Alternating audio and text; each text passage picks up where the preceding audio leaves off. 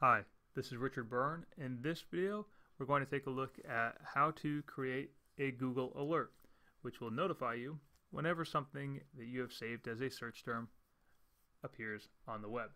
So to get started, go to google.com/alerts and sign into your Google account. Here we'll use my dog Mason's account.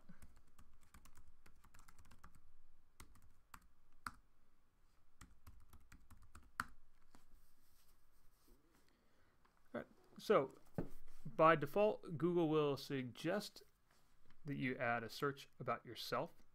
Now, if you want to add another search, you could go in and browse through a gallery of topics, or let's say you want to do a search because you're doing some research on a topic and you want to be notified whenever something new appears. Maybe my topic is lobsters and the Maine economy.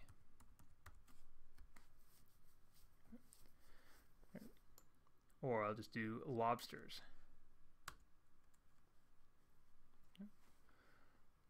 Or I can switch that around and we can say Maine lobsters. And let's create that alert. Now that alert will be sent to the email address on file, but you want to specify how often. You can say once a day, once a week, as soon as it happens. You just want to do a summary once a week. And you can choose the type of sources. Maybe you just want to have a video alert. We'll do that in English. We'll choose a region. We'll say United States. You can select all results and we'll deliver it to email. You can also deliver it to an RSS feed and you can subscribe to it in your favorite RSS reader.